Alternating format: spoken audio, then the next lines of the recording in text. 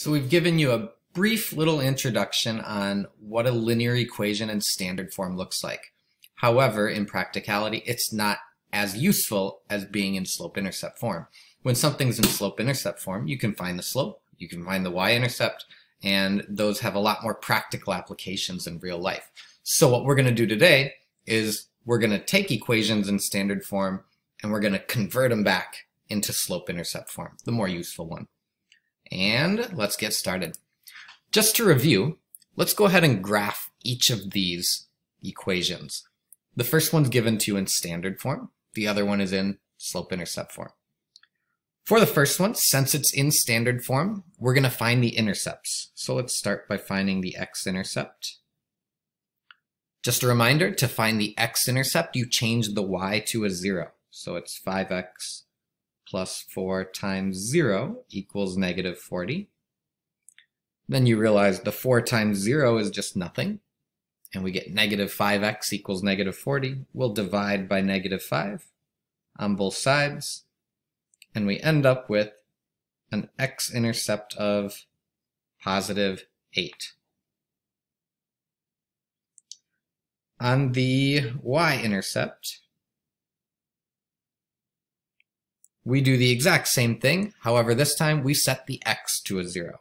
So we get negative 5 times 0 plus 4y equals negative 40. Negative 5 times 0, that goes away. And we're left with 4y equals negative 40. We're going to divide both sides by 4. And we get a y-intercept of negative 10. So let's just go ahead and plot those two intercepts. If the y-intercept is negative 10, that's down here. And if the x-intercept was at 8, that's going to be here. And then connect it with as straight of a line as we can make. And it would look something like that. We found the x-intercept, we found the y-intercept. Plot the 2 points and connect them with a straight line. This other equation over here, it's given to you in slope-intercept form. And in order to graph this, we plot the y-intercept first. So we're going to start down here at negative 10. And then we're using the slope to create more points. In this case, the slope is a positive 5 over 4. That means it will go up by 5 and over by 4. So let's go ahead and do that. Up 5 over 4 brings us about there. We can go up 5 over 4 again, and it's there. And then let's just connect them with a straight line. And now let's zoom out a little bit. What do you notice about those two lines? Yes, you're shouting at the computer screen. They're the exact same line. And you're right, they are. So what you should notice is this equation in standard form is the exact same equation as this one in slope-intercept form. They look different, but in the end they have all the exact same properties. So what we're going to be doing today is converting it from standard form into slope-intercept form. So we're going to make it look like this, and we're going to turn it into this. So hopefully they're the same smiley face. First example, convert the following equations from standard form to slope-intercept form. Now, if you remember, slope-intercept form is the one that starts with y equals. So in order to convert something into slope-intercept form, we have to get y all by itself. I want y by itself with no numbers, no x's, no nothing bothering it. Just a y equals. So if I look at this first one, given to you in standard form, I want to get this y all by itself, which means that negative 3x, you got to go. So I'm going to do plus 3x over here, and I'm going to put plus 3x over here. And by doing that, that minus 3x goes away. And we're left with 8y equals, some of you might be thinking 75x. They're not like terms. You can't combine them, so keep them separated. So it's going to be 72 plus 3x. So now we've almost got y by itself, but there's still that 8 that's bothering it. So let's just go ahead and get rid of that 8. To get rid of it, we're going to divide both sides by 8. The 8's go away. and we're left with y equals, now each of these two components is going to get divided by 8. So let's start with this part. 72 divided by 8 is 9. And then we have this part here. That 3 over 8 can't be reduced, so it's just going to be plus 3 over 8x. And that is the final equation in slope-intercept form. So what we've done is we've converted it from standard form to slope-intercept form, and now we can say, oh, it has a slope of 3/8, and it has a y-intercept of 9. So it's a lot easier to identify those pieces once it's in slope-intercept form. Let's go ahead and do one more. 2x minus 3y equals 18. Remember, I'm trying to get y by itself. So slope-intercept form, get y all by itself. So that 2x, it's got to go. To get rid of a 2x, we're going to subtract it from both sides. And it goes away. Make sure you drop down the negative 3y equals 18 subtract 2x. And now to get y by itself, we have to divide it by negative 3 on both sides. And this is sometimes where things get a little bit messy, especially with those negative signs, but I'll walk you through it. Let's start with this first part. 18 divided by negative 3. 18 divided by negative 3, that's a negative 6. Then we get to this next part, and this is sometimes where kids screw up. If we're dividing these, a negative 2x divided by negative 3, a negative divided by a negative makes it a positive.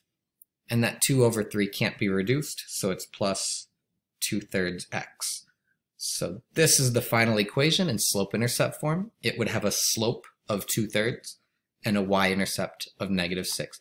Now you might be thinking to yourself, well, I thought the x's come first. Sure, you can rewrite it if you'd like as 2/3 x minus 6 if you're more comfortable with it. This is the exact same thing too. So the order that you write them in doesn't necessarily matter, especially with linear functions. Later on, when you get to higher level math, yes, the order is going to matter a little bit more, but for linear functions, you can kind of see them both right away. Try the next two on your own. Before you try those, go ahead and write down the password for this assignment. The password is going to be vaccine. Let's make sure that's a lowercase v. I'm going to do that one more time. V-A-C-C-I-N-E. Vaccine. So go ahead and try the next two on your own. Pause the video here now and give yourself a chance to do those, and then come on back when you're ready. Okay, hopefully those weren't so bad. Let's move on to a couple more examples where the only real difference is you're going to have to reduce some things a little bit. So once again, this is given to you in standard form. We don't like standard form that much. So we're going to convert it, and we're going to get y by itself. So subtract 2x from both sides, and the x's go away. And then we have negative 6y equals 24 minus 2x. To get y by itself, we have to divide by negative 6 on both sides. And here's where you really got to pay attention to your reducing. Let's take this first component, this 24 divided by negative 6. 24 divided by negative 6 is a negative 4. Positive divided by a negative is a negative. Now let's take this next component, 2 over 6. First off, the negative divided by a negative means this is going to be a positive. But if you have 2 over 6, it can be reduced. The top and bottom can both be divided by 2. So if you reduce this, 2 over 6 turns into 1/3. And this would be the final reduced answer. If it helps going piece by piece, you could have done this, y equals negative 4 plus 2 over 6x, and then take the 2 over 6 and reduce it to 1/3. But helps if you can just kind of reduce it right from the get-go. And for the next one, again, we're trying to get y by itself, so let's get rid of the minus 6x. We're going to plus 6x to both sides. And we're left with 8y equals negative 88 plus 6x. And we want y by itself, so that 8, that has to go. So we're going to divide both sides by an 8. And then the 8 disappears. And we're left with y equals, if we take negative 88 divided by 8, a negative divided by a positive is a negative. So this will be negative 11. And then we have this part here, the 6x over 8. 6 over 8 can be reduced. You can divide them both by 2. So that's going to be reduced to be 3 over 4. So it's going to be negative 11 plus 3 over 4x. And there is your final equation in slope-intercept form. There's a couple more for you to do on your own, and then you are set for learning this week. Then go ahead and take your quiz, and then you're done. So hope you have a good rest of the week. I will see you next week for the test. Bye, everyone.